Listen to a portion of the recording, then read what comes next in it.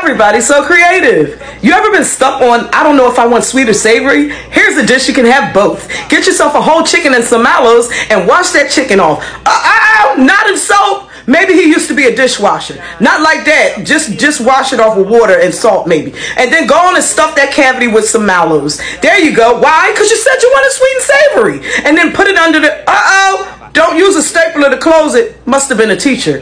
Don't do that. All right, now cut it up. Cut up your mallows. Now make yourself a gravy. All right, some chicken bouillon. All right, stir.